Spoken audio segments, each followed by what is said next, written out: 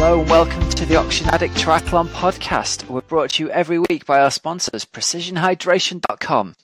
Leaders in triathlete sweat testing and hydration with multi-length and multi-strength electrolytes that match how you sweat. You can get 15% off with the code OxygenAddict15, and listeners can also get an exclusive 20% off gift cards via the link in the show notes. And Team Oxygen Addict at team.oxygenaddict.com. Event-specific training plans, coaching guidance from Coach Rob Wilby, and supportive teammates in a private Facebook group. Fueledbycake.com. That's my charity cake recipe book featuring Vicky Holland, Emma Pooley, Chrissy Wellington, and loads more. And you can get it for £10. No discount on that one, Rob, because it's all for charity. It's all for charity, mate. And finally, a big thanks to our patrons who support the show with a monthly donation. And if you want to get involved in that, you can click on the link on the homepage or follow the link from the show notes. So hello, and welcome to the show on the 27th of the week of the 27th of November as we record. Hello, Hells. How are you, my friend? Rob, I'm very well, thank you. I saw that you did indeed meet your promise because you sent me a photo this week of a little bit of baking. I'm so proud of myself. I am so proud of myself. I made some chocolate brownies. Me and my little dude, mixing bowl, little chef aprons on, and they were good as well. They were good. Go. Did you enjoy it? The last shall not. It was really good fun, actually. And I've got to say to any other people out there who are terrified by the thought of baking, it turns out you need a bowl, some stuff to chuck in the bowl, a spoon to mix it up with, and you lob it in the oven and you're done. That's it. I told you. You just need to be able to read.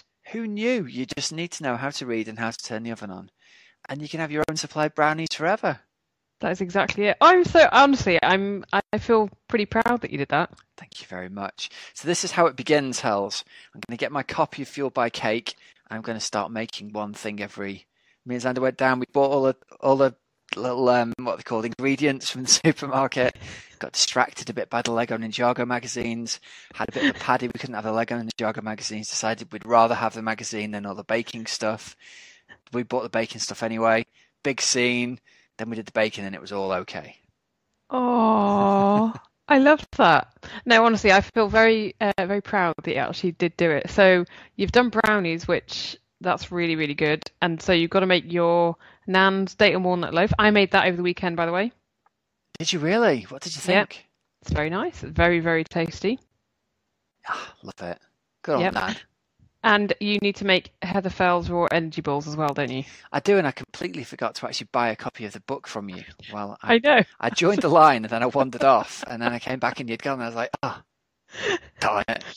Yeah, I was a bit gutted by that. So yeah, we had our Tri Club Christmas do, didn't we, Rob? And we had a 10K on Saturday morning to celebrate the life of a Tri Club member, and it was hilarious. One of our members turned up in a sumo wrestler suit and ran 10K in one of those blow up sumo suits. But it was quite impressive because he's quite quick, isn't he? He was probably the only man who was warm, to be fair to him, old Carl. It was a pretty chilly day, wasn't it? It was freezing. Yeah.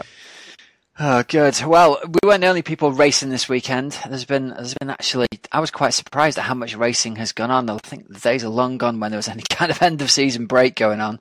So we've got loads of stuff to bring you. So results are sponsored by PrecisionHydration.com. Absolutely. So stay hydrated and balance your electrolytes this winter when you're either in the turbo or you're out doing hot yoga classes. You can get yourself 20% off the gift cards. Now, here's how it is, fellas, and I am addressing the fellas here. We need to get organised. Christmas is coming. Everybody else in our lives has arranged our Christmas presents already, and let me tell you, you do not want to be getting a gift card for the lady in your life unless she's a triathlete. So you need to be giving hints that this is what you want from your great auntie who will normally buy you socks and a scarf. So get on it over at precisionhydration.com. You already get 50% off any of the products there, but you also get 20% off the gift cards via the link in the show notes. Awesome. So, Rob, we're going to start in Bahrain. Could have been an expensive day, couldn't it, that day, for the insurers of the 70.3 Bahrain, because there's $1 million on the line if Daniela Rief or Javier Gomez took the win. But It looks like the end of a long season for Mr. Gomez in particular. It was all over for him at the end of the swim by the look of things, wasn't it? Yeah, it was the favourite Norwegian, Christian Blumenfeld, who actually came through, Rob, to take the win in this one just ahead of defending champion Terenzo Bozzone. Did you see Terenzo posted a 1:58 on the bike on an accurate 90k? Nice. So that's just a shade above 45 kilometers an hour, to put it in perspective, for 2 hours. I like that. I like to feel that Christian Blumenfeld these days is fueled partly on your admiration. I think you're lifting him along those lightning fast run steps with just he's great, isn't he? And I said a few weeks ago, I said, well, he's putting a few hints out there of emojis of camels and stuff, and those crazy rides that he had done in Spain. So yeah, he's posted his last 4K splits, Rob. Now, I saw the picture of this on a screenshot, but couldn't actually see them. What were they? Go on, tell me. Basically, it went from pretty much 3 minutes, around 3:10, 3:11 sort of thing, to about 4 minutes. Oh, he just fell apart, did he, at the end? Yeah. Oh, bless him. I was going to say if it went from 3:10s and got faster. Lord. No. It sort of started at. First K would have been 3:12, and then K21 was 4:03. So yeah, 3:12 kilometer at kilometer 18 of a half marathon. Seriously, 3:12. So he started off at 3:12. That's like 2:35 pace for 800 meters. And he went 3:43 was kilometer 18. And then 21 was 4:03. Oh well, he's put it in earlier on, hasn't he? That's amazing. Outrageous. Well, a well-deserved win for him then, wasn't it, for sure? Yeah, absolutely. He's a great athlete, Rob. Yeah. Really, really looks good. Like he put himself in a hole at the finish line as well. Correct. So and then over on the ladies' side, it was Daniela Reef had her eyes on the $1 million, but again, I think it just came a little bit too late in the season for her, didn't it? Oh, yeah. It was Holly Lawrence. There was a really good photo of her taken as she sort of went into the lead, basically, and she had like this massive smile on her face. And she tweeted at the end, "I can't believe I managed to pull off a win here in Bahrain. Great way to end my season, totally unexpected. Honestly thought I was racing for second place when Danielle dropped me like a stone on the bike. And then to have Annie Howe nearly run me down in the last couple of Ks was stressful."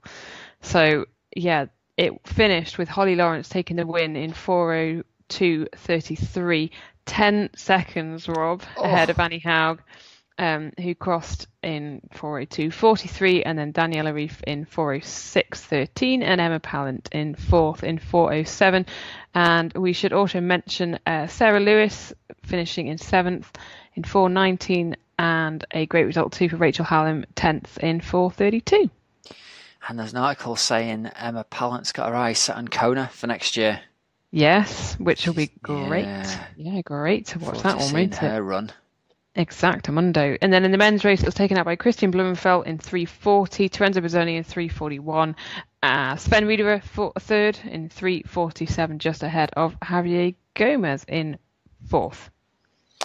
We also had a bit of fairly lightning fast racing down in Cozumel as well, where there were wins for Sebi Kienle and Lisa Roberts. And I mean, last week we had Lionel Sanders, didn't we, go in 7:50 and change? And everyone was saying, wow, that's amazing after second at Kona.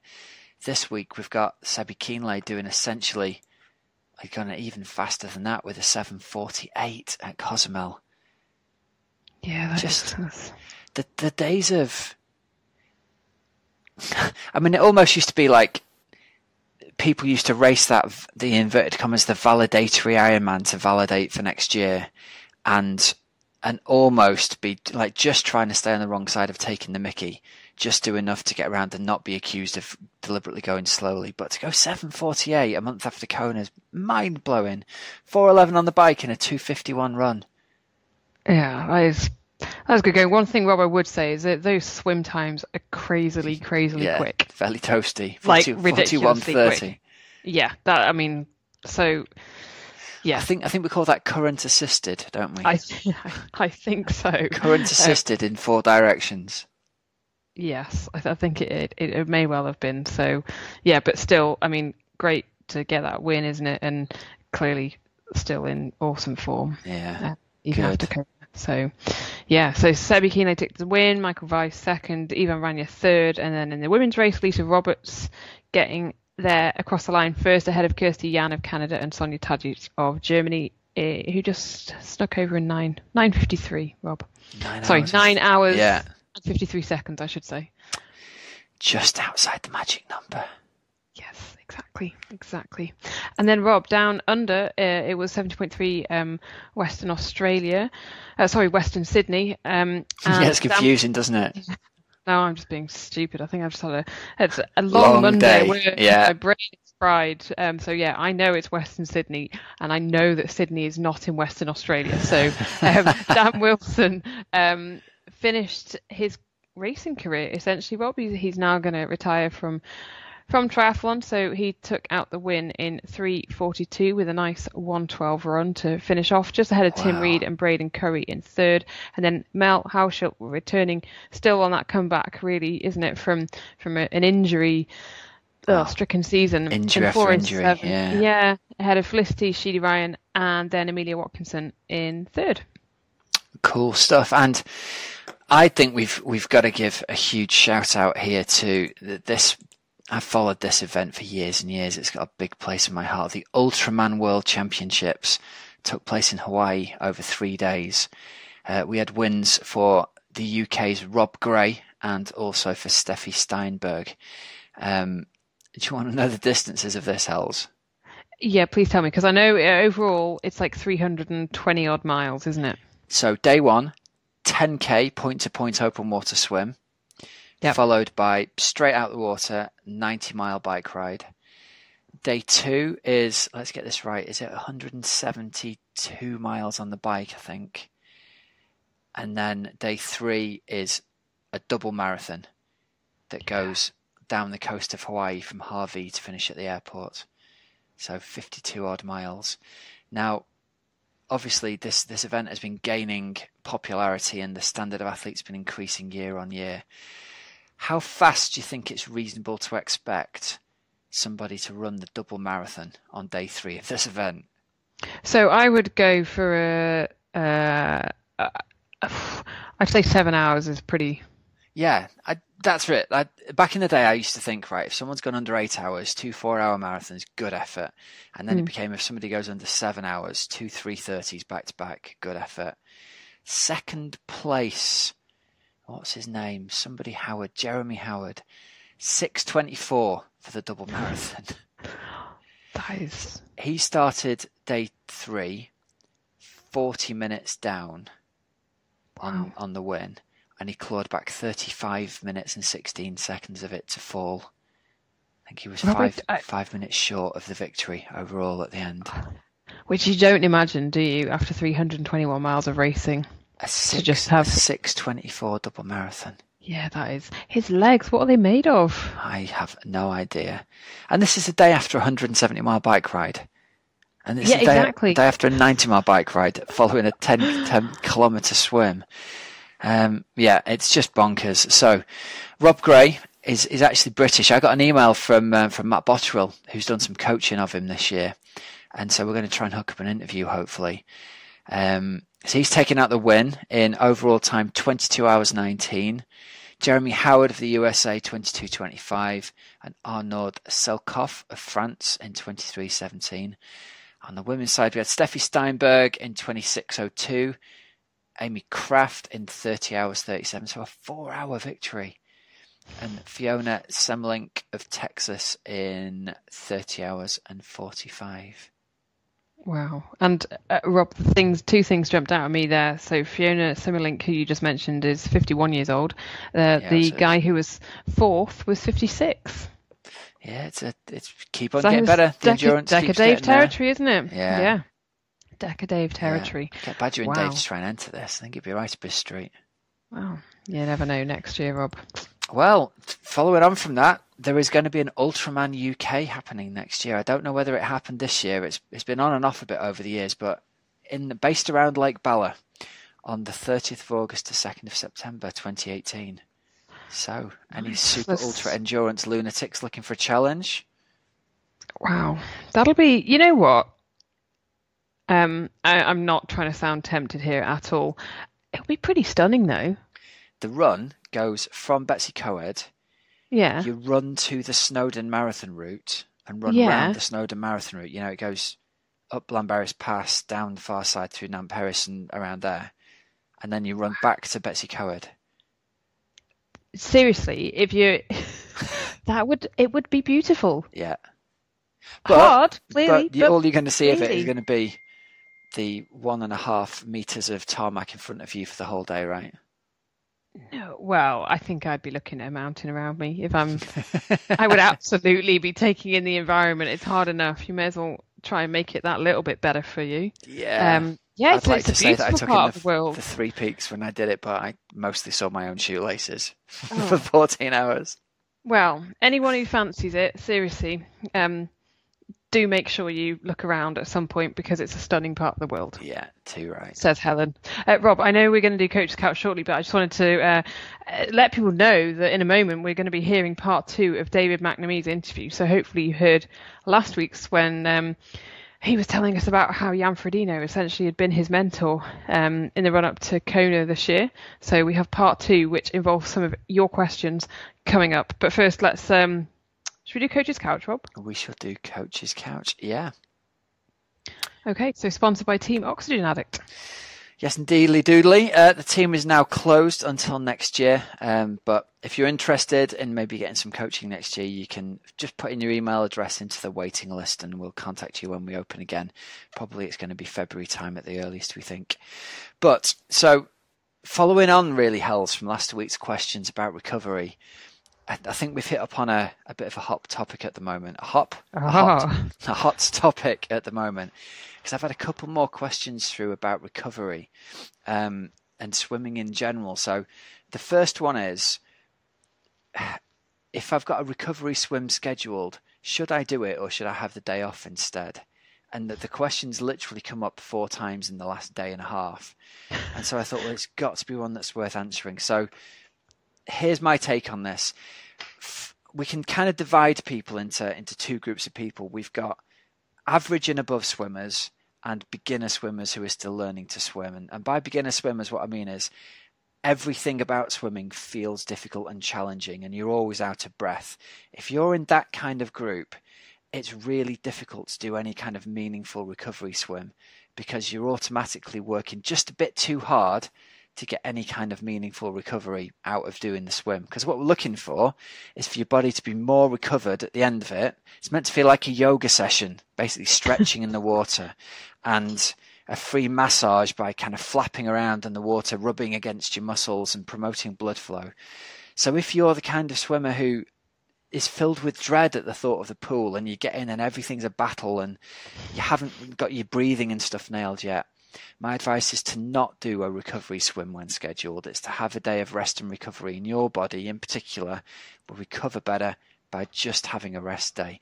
For the good and the above average swimmers, if you can choose the pace that you swim at and you can choose to swim slowly, then you're at the point where a recovery swim is going to do you more good than not having a recovery swim. And I'd say unless you're completely wiped out mentally, you will feel better at the end of having a recovery swim than not. And I've talked to a lot of athletes who've gone through kind of sort of our progression, Hells, of not being really swimmers to being people who can swim a bit. And you can understand the arc, can't you? There's a very definite point where you went from, oh my God, everything's a battle to, yes, definitely. I can actually kind of float around and I can choose whether I enjoy this. Exactly, yeah. So if you're looking forward to a recovery swim, it's a good sign that you can go and do it. And if everything's a battle, don't do it. Okay. And that kind of leads on to the next question, which is how fast, or more importantly, how slow should I do the recovery swims?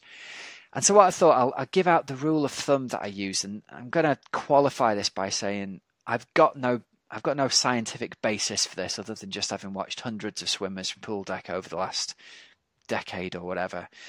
And if we use the Swim Smooth CSS kind of test, which is what I use with my athletes, critical swim speed kind of being an analogy for functional threshold on the bike or threshold running for the run. Your critical swim speed is tested by doing a 400 meters and then a 200 meters a couple of minutes later. You plug those two numbers into an online calculator, and it gives you quite accurately your critical swim speed. So that's the first point. Just doing the 400 isn't enough. You don't do a 400 and then split that, divide it by 4 and go, that's my CSS pace. That ain't what it is. That's your 400 meter pace. Okay. So when we know what your CSS pace is, for most people, CSS seems to be around 4 or 5 seconds per 100 slower than your 400 meter pace. So if you're a 6 minute swimmer for 400 meters, that's 1 minute 30 for every 100. So your CSS pace will probably come out around 134, 135 as a rough rule of thumb. Does that make sense so far? Yep.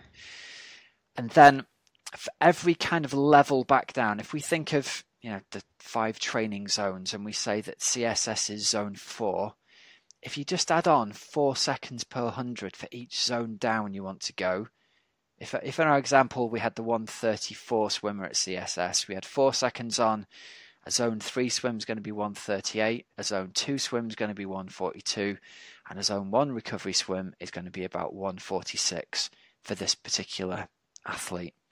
Yep. So you're swimming in your recovery swim really bloody slow relative to how fast you can go, right? And most people, when they start out, can't choose the pace they swim. So just try and swim really slowly. For those of you who are listening to this and going, I've never swum that slowly, well, give it a try, because the purpose of that recovery swim isn't to get any kind of fitness benefit. It's to give you a recovery benefit. I think those paces are really interesting, Rob. Like I said, I've got no science. It isn't like Jack Daniels, who did, literally thousands of runs with fellas with, he used to do it? He used to drive around the running track in a golf buggy next to the runner, and they had like a nose clip on and their mouth breathing out into a plastic bag that he collected all the air in. And really? Yeah, I think it was called the Douglas bag. These were still being used back in the day when I was at university, when dinosaurs roamed the earth. And then you kind of plugged this bag into a machine and it sucked all the air out and did the analysis and worked out what percentage of VO2 max you'd run at. So it's nowhere near as scientific as that. It's just, it seems to be a rough rule of thumb. So that plus or minus 4 or 5 seconds type thing. Interesting. In conclusion, I'm absolutely rubbish at swimming slowly. I know.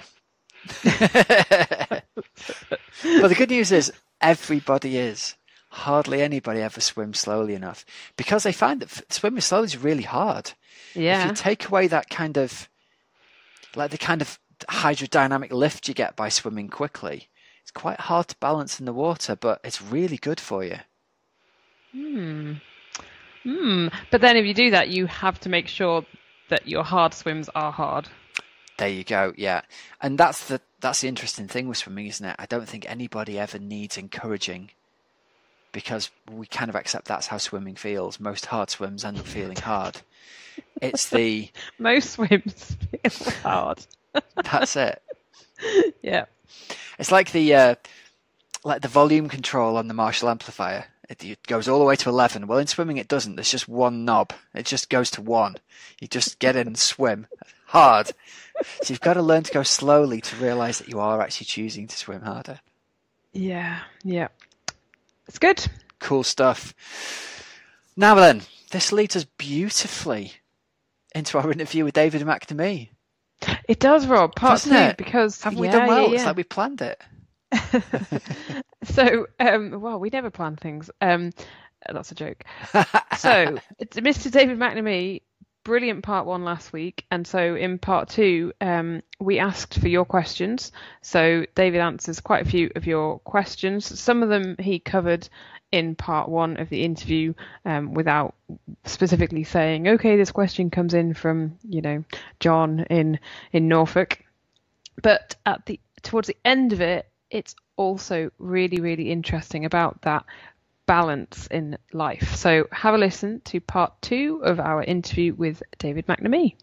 I liked your tweet the other day, which was about the seasons and the sort of coffee stops, and at the moment they tend to be more pub stops. Oh, very much so. Well, yeah, here it's cafe culture with bar here in Girona. So they have very much these. You can have a coffee or you can have a beer. Right now I'm tending towards beer. Beer is much more enjoyable right now. You put in there's a wonderful thing called patatas bravas they have in Spain. And I could live my life off them. So right now it's very much sort of enjoying it sort of. I've not cycled with a bike computer since Hawaii. I've not ran with a watch since Hawaii. I've sort of went out and just enjoyed myself. And when I get bored, I sort of come home. That's sort of the structure of my training right now. And is that going to be the case for the next couple of weeks, or after Christmas then, when you get back on it, or before Christmas? So we have, I think, 4th of December is when we'll sort of start following a plan again. But again, it won't be anything crazy too early. I probably won't race now till April. And I think also in the past years I've always got back too quickly. So this year it's going to be December the 4th, go back to a structured plan, and then sort of gradually build up through the winter, and sort of aim for my first event sort of April time. So I've still got another 2 and a bit weeks of just sort of, I call it, I'm a professional exerciser right now. And it's really a good life, I couldn't do it 12 months of the year. I'm sure I'd get bored and but right now it's sort of nice just to go out and relax and just, I love cycling, I love running, I love swimming, but it's nice. Sometimes you can sort of, when you're always targeting pace and power and times in the pool, you can lose sight of the fact that you actually just love it. For me to sort of go out on a bike and just sort of just enjoy being in people's companies and stuff, enjoying being outside in the sort of countryside, it's nice to reconnect with why you're doing this sport. Definitely. Oh yeah, I think that is so important, and to have that mental break as well, isn't it? It's just it keeps you going and gives you more to want to go again next season. Oh yeah, very much so. And I think especially after the World Championships, especially Kona is such a big thing, especially mentally. It's very good just to relax and chill out and just not worry about it, because there is, especially in Ironman, there's just such a big mental toll that racing takes on you that you don't really appreciate it. But yeah, it's nice just to have this break and just sort of mentally recharge as well as physically. Going back to, I want to ask one more question about that race, right? What was it like being in that race with, Lionel Sanders, we were following it, and he's just like an amazing beast. And then obviously you were running with Patrick Langer, weren't you? And then he went on to win it. So what was it like being with those guys and right at the pointy end of it? Well, when Lionel came behind the bike with Cameron Worth and Sebastian, I didn't like that point at all, to be honest. I thought, this is crazy. Just the sheer power that those guys came by at, it's I might see these guys sort of at the finish line. But yeah, crazy enough, I think with 80 Ks to go, the one person that I found myself with was Patrick. And we could see the sort of the second group on the road, so behind sort of Lionel and Sebastian and stuff. By this point, it had all broken apart the race, but we could see, me and Patrick could see the group that we needed to get to, and it was very much okay. We need to get there. We're going to have to work together to get there. So there was me and Patrick with 80 k's to go in the bike, just like turning ourselves inside and out for one another, just to try and get ourselves back with a group, just so we can It's not just like everybody thinks it's a lot easier in a group, but I think the beauty of being in a group in Hawaii is just mentally as well, is that you can switch off instead of like focusing purely on power and stuff. You just need to focus on holding that gap to the guy in front. So yeah, for me, that point was very good to have Patrick around, because I think if Patrick wasn't around at that point, I would not be in the podium. I think Patrick probably would say the similar thing about me, was that it's crazy that the alliance that we made in the road, with 80 k's to go on the bike, was sort of what got us both in the podium. It was obviously we both ran fantastically, but we got ourselves in the podium because with 80 k's to go on the bike, we both knew exactly what we had to do for one another to get ourselves back in the game. And you actually say that to each other when you're out on the road, and when in the middle of the race, you're sort of saying, we need to get up there. Yeah, I screamed some things at Patrick, and he understood the message. Even with my Scottish accent, he understood the message, and he very much was like, yeah, you're right, we're going to have to go for it. We just need to get ourselves back to this group, no matter what. And then running, I ran the first 15 k's with Patrick, and then Patrick has this incredible ability that he just does not seem to tire on the run.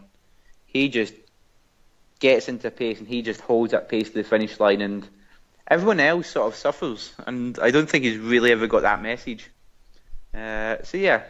I ran 15 k's with him. He sort of disappeared up the road, and I just got into my rhythm, and just sort of worked my way through the field, and I knew I'd run well because I knew run training had been going very well in Girona, but I obviously don't know whether it would be enough to get me on the podium. I had to rely on other people sort of having an off day in the run. I got there, and with 3 k's to go, I passed Sebastian. And what was that bit like? It's a mixture of excitement and just fear, because all of a sudden you find yourself on that podium, and logically you should be thinking, well, I've been catching him by like a good 20 seconds a kilometre. He's not going to be able to stay with me or get back up to me. But there's a part of your brain that's so frightened that all of a sudden he's going to find something and he's going to chase you back down and beat you. And I'm going by, I'm sort of trying to look behind to see where he is, but then in my head I'm like, don't look behind, that's stupid. That's the first thing you learn about running, is never look behind. It just gives the person, so you're half looking, half not looking. You're sort of trying to scream at someone where's Sebastian? And they just look at you dude, we can't even see him. And it's I'm no, but he has to be there. So it's not until you actually get onto the carpet at the end that you finally I can relax here. It's done. I'm actually going to do this. It's sort of, you go through a lot of emotions in Hawaii. And I guess next year you would love to improve on your 3rd place. Yeah, I think, obviously the goal will be to try and win it. It's going to be hard, but it should be hard. It should be, it's World Championships. It's going to be, again, I need to go there as prepared as I was this year and hope that I've moved some things along. And I very much have to approach next year as I'm here and I'm going to try and win this. What do you reckon Gomez and potentially Ali Brownlee would do to a World Championship race? It's difficult. I think, with Ironman, the distance, they'll be very good. But Kona is just special because of the heat and the humidity, and it affects people in very different ways. I personally, I find it fine. It's not pleasant, but I always perform well in it. But then you get some great superstars in the sport that they dominate at Ironman through the season. I think of Marina van Hoenenacker, who at a time had the world record for Ironman, and he'd go to Hawaii every year and just couldn't handle it, just the humidity and the heat. So that's the thing, like Kona, it's so unpredictable. Like obviously what Javier did at 70.3 this year is incredible, but there's a much bigger difference between Olympic and 70.3 than there is between 70.3 and Ironman. So it's hard to predict, and it's even more difficult when you're talking about Kona. For sure, especially Javier, just from what he's did in 70.3, is that he will have some phenomenal Ironman races. But whether one of them will be in Kona, I don't know. Would you love to race against them again, but over that longer distance? Oh yeah, I think I love competing against the best in the world, and yeah, come Kona, you want all the best athletes in the world to be there, and yeah, it'd be great to sort of race them again. It's nice to see sort of old faces, and we already have one Olympic male champion racing, so to have another Olympic male champion racing, to have the Olympic silver medalist racing, I think it can only be good for the sport. David, we were sent quite a few questions from listeners, so we're going to crack through some of them. And we will definitely come on to porridge and jam, because we haven't done that yet. And that's a vital part of this chat. That's when we get very personal with things. Yeah, exactly. But let's kick off. We can do sort of maybe like slightly kind of quick answer questions, but equally, feel free to go a little bit more into it. Anyway, Shane Wilson says, what do you do to mentally prepare yourself before a big race like Kona? So Kona's like, it's the World Championship, so it's obviously, but especially being a pro, it's even more different, because all of a sudden it's like the one race of the year where all the sponsors are there, and anybody from these companies are there to watch the athletes. But then there's also like team managers and managers around, so there's a lot more different people around an event than usual. So that sort of can create mental stress. But I think the best thing that I do is that I bring a friend with me to Hawaii every year.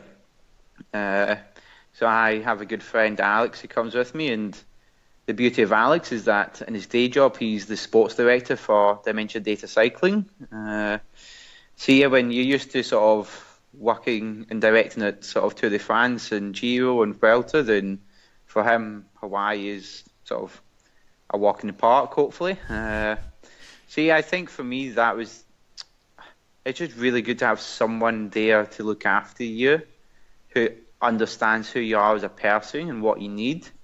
So for Hawaii, that's how I mentally prepared, like differently to other events. And then just in general, like I always have I write a plan down of swimming. This is what I want. This is what I need to do in the water to have a good swim.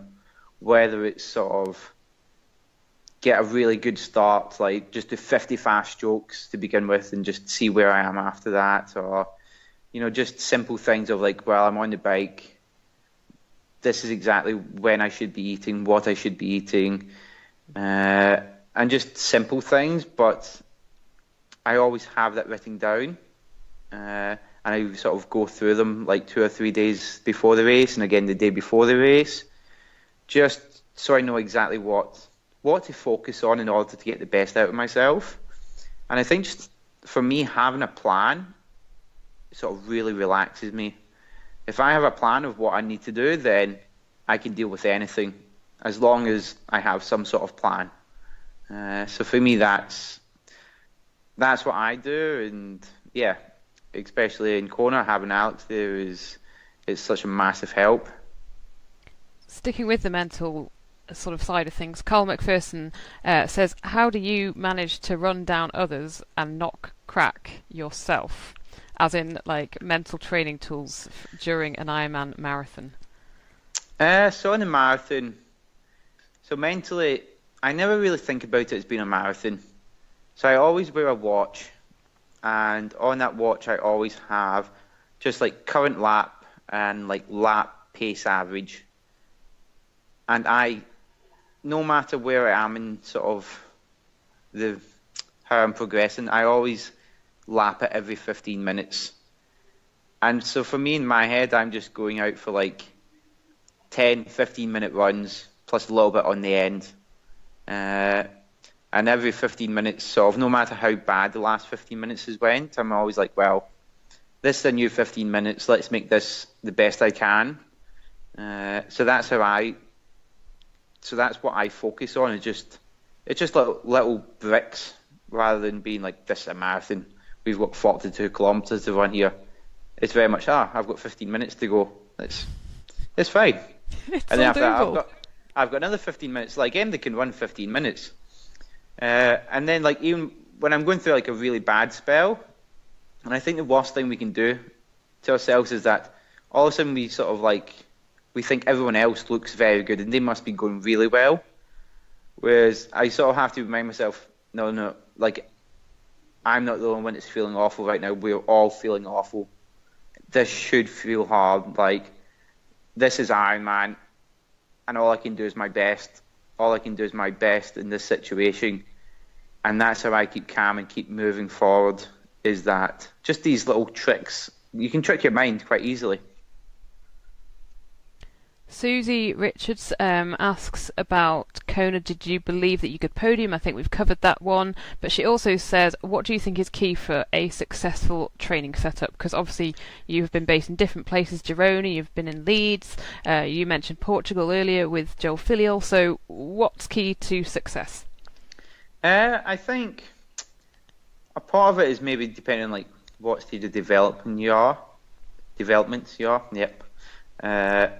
So for me, being like a mature athlete now, for me, I need to be in an environment where I'm just like fundamentally happy to be. Like, a place where I would happily live there, even if I wasn't training.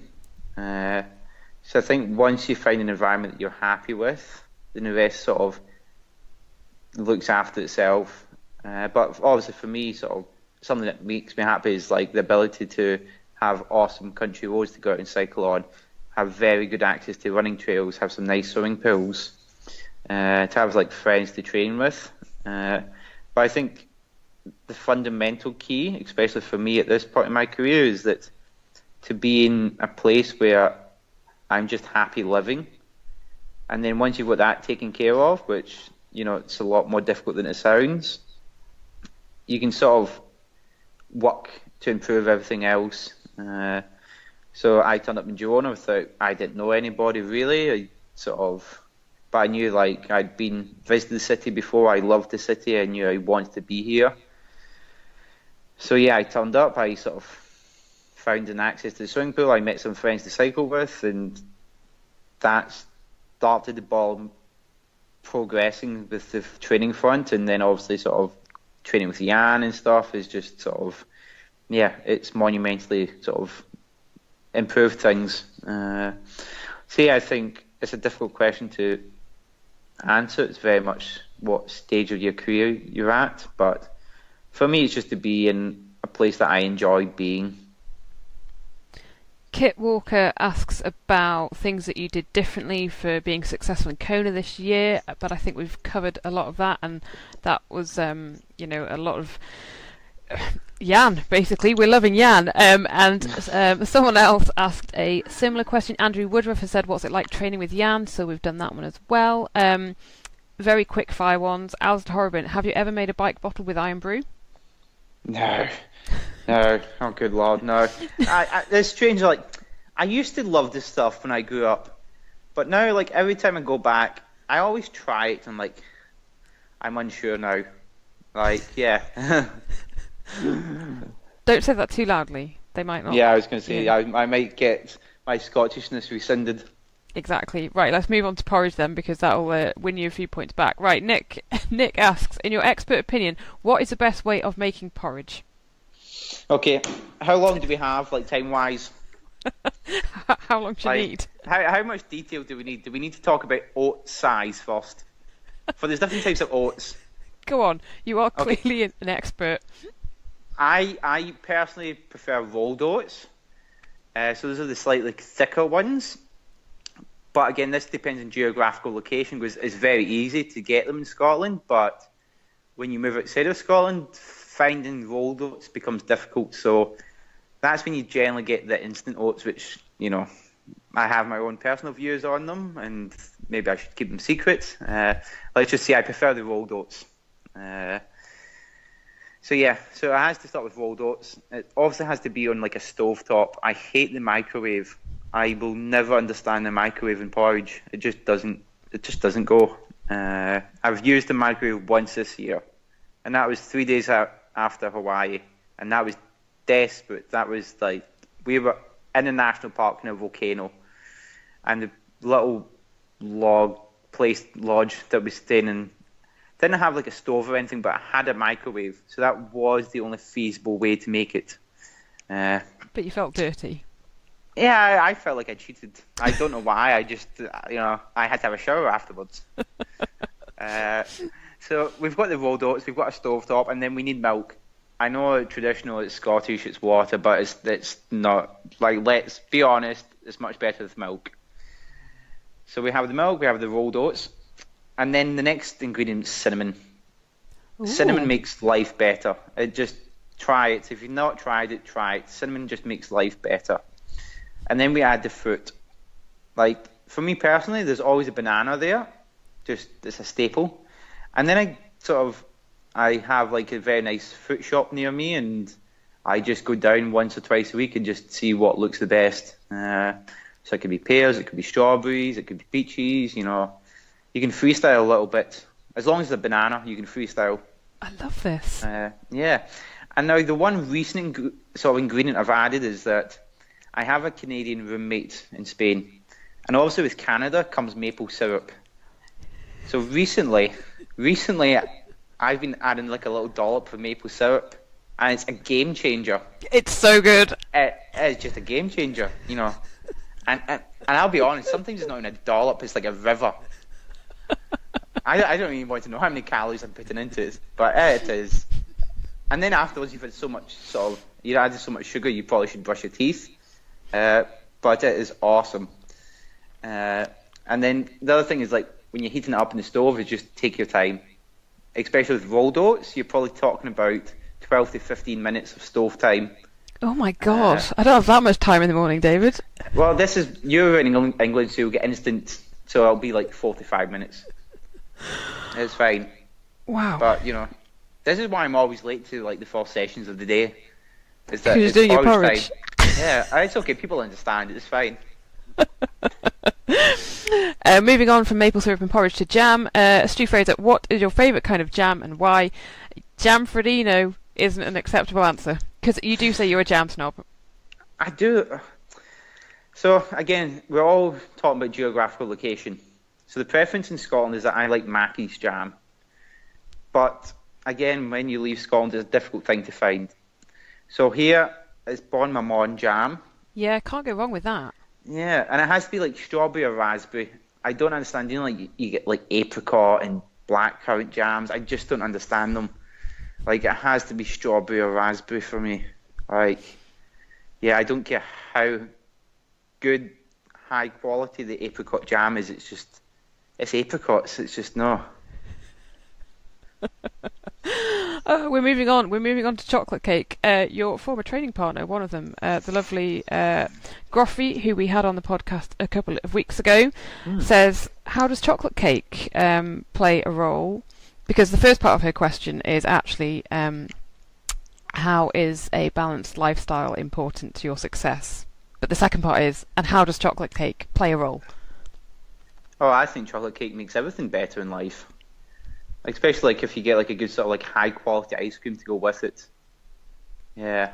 Are there any chocolate cake stories? Is there a reason that Groffy was asking about chocolate cake? No, I think probably I remember she once sort of when she was thinking about moving to 70.3 racing this year, she messaged me to ask me, like, what is the difference he's like? And I was like, to be honest, you just need to go and eat some chocolate cake. And that was my coaching advice to her. A successful transition to 70.3 is based on chocolate cake. And I think she was 4th at World Championships this year. Correct. That was some good coaching advice. I don't even charge for that sort of golden nuggets.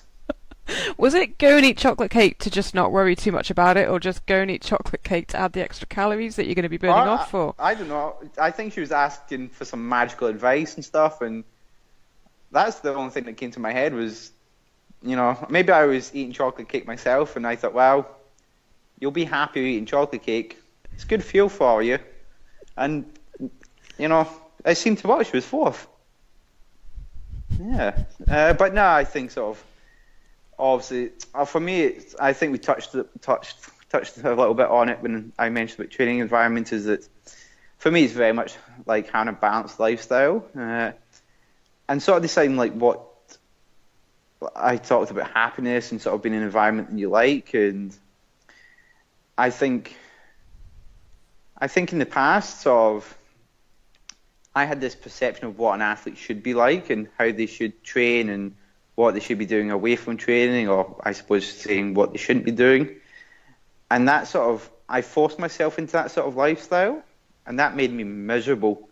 I probably had 2 or 3 years where I was probably living what you'd see as like the perfect athlete lifestyle, and the perceived athlete lifestyle, and it wasn't any fun. My race results were barely progressing, and I took a step back and I was like, well, what makes me happy? And sort of, it was very much learning that balance in life, is that I love training. I love training hard. I love trying to get the best out of my body, but I'm also the guy that likes to go and meet some friends and have a couple of beers like 3-4 times a week, and just talk about what's happening in their lives and stuff, because like, especially in triathlon, is that it can almost become like all-consuming, and I think for a few years it was all-consuming for me, and I really struggled with that. And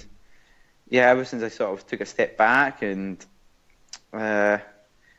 sort of relaxed a little bit and found some balance in my life, for me, that's when the race results really sort of improved, was once I found that balance in life, once I found that it's actually okay to go out and have a few beers, with friends and stuff. And for me, it's not for every athlete out there, but I've accepted who I am as a person, what makes me happy and stuff, and what ultimately gets the best out of me. And that is very much having these different escapes and doing different things and stuff. And for me, that's been crucial to my success as an athlete, but also to my happiness as a person.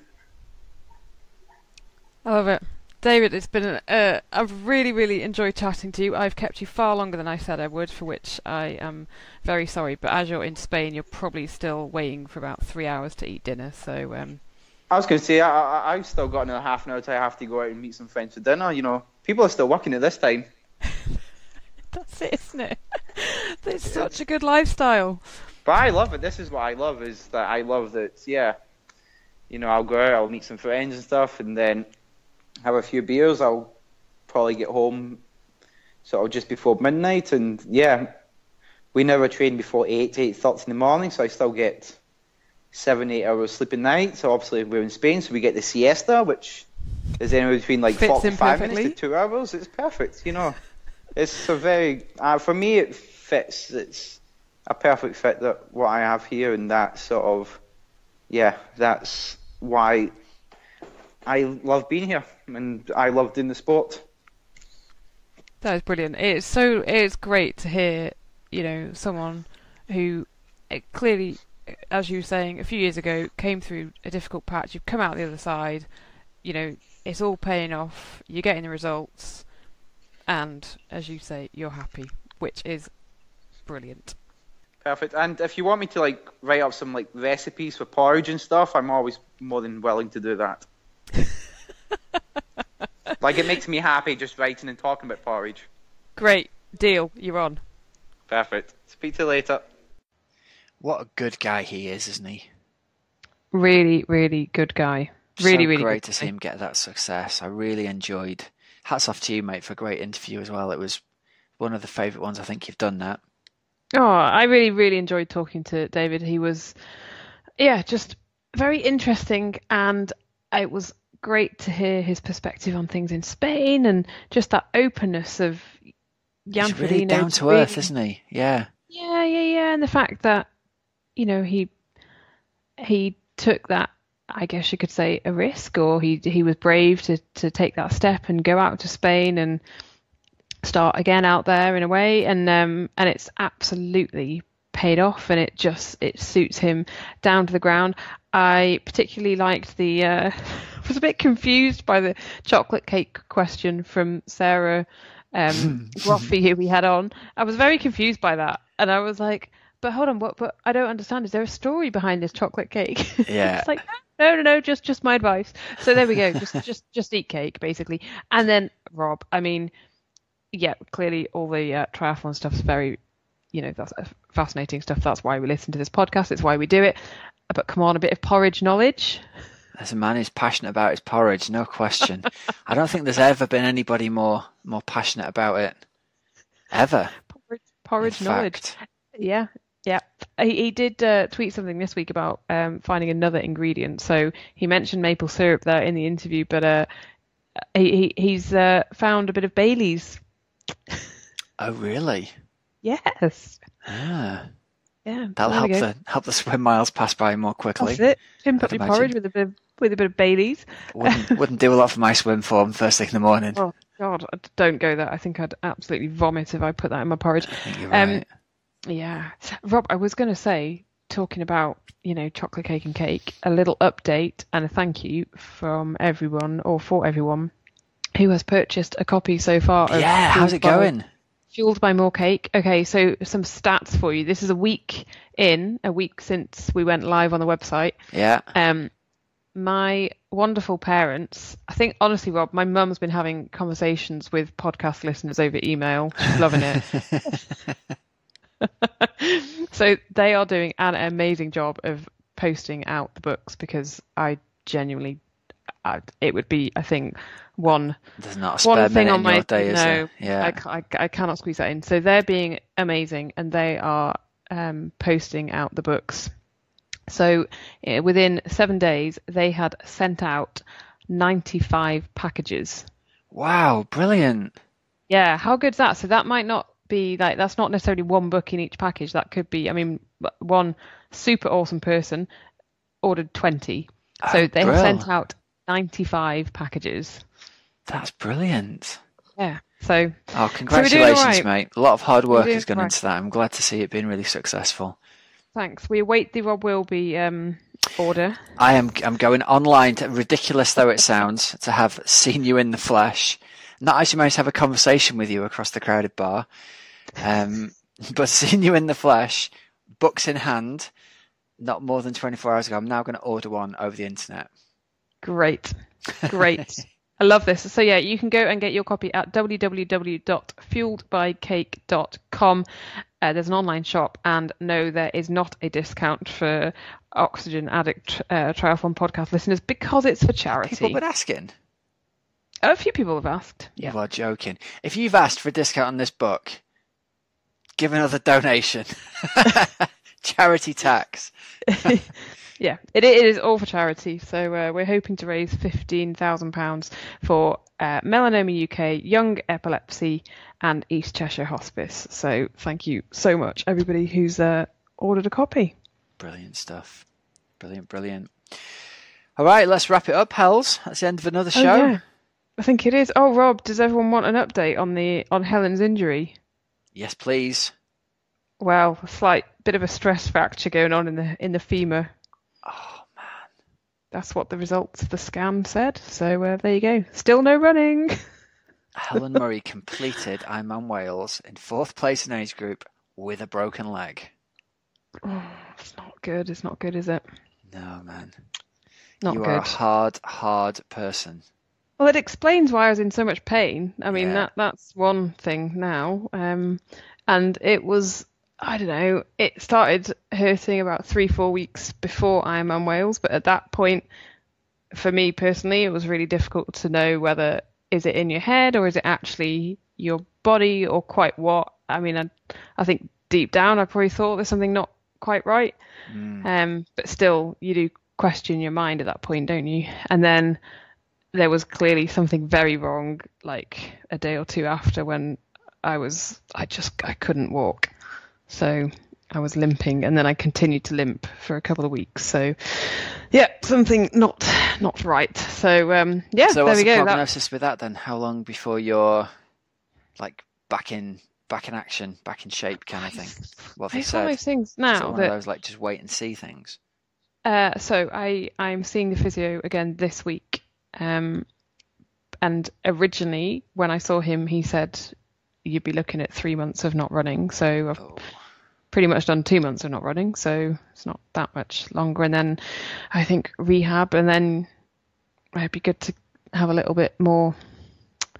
I don't know. There could be more going on, couldn't there? So Yeah. Best be on the safe and side, isn't it, with these that's things? exactly it. And as I've said to a few people, I would prefer to be able to run in 2 years' time, and be able to run well again, rather than thinking I need to run next week, because actually I don't. Bigger picture, I want to be able to run when I'm like 40, 50, 60. So yes, we need to get the body better. Yeah, you said it, mate. Yeah. Well, fingers crossed for you. Thank you. Indeed, There we go. We indeed. can wrap it up now that everyone's had an update of clearly. I'm sure everybody out there who's got an injury is feeling your pain right now, no question. The brotherhood and sisterhood of injured runners and triathletes. Yes, exactly. There's many, many, many like that. All right, well, here we go. Thanks very much for listening, everyone. You've been listening to the Oxygen Addict Triathlon Podcast. I'm Rob Wilby. I'm Helen Murray. And until next week, have a great, safe training and racing week. Look after yourselves. Get some cake made. Buy a book if you've not already. And thanks very much to our sponsors, precisionhydration.com. Don't forget to get yourself one of their gift cards for Christmas with 20% off following the link in the show notes. All right, cheers, everyone. See ya.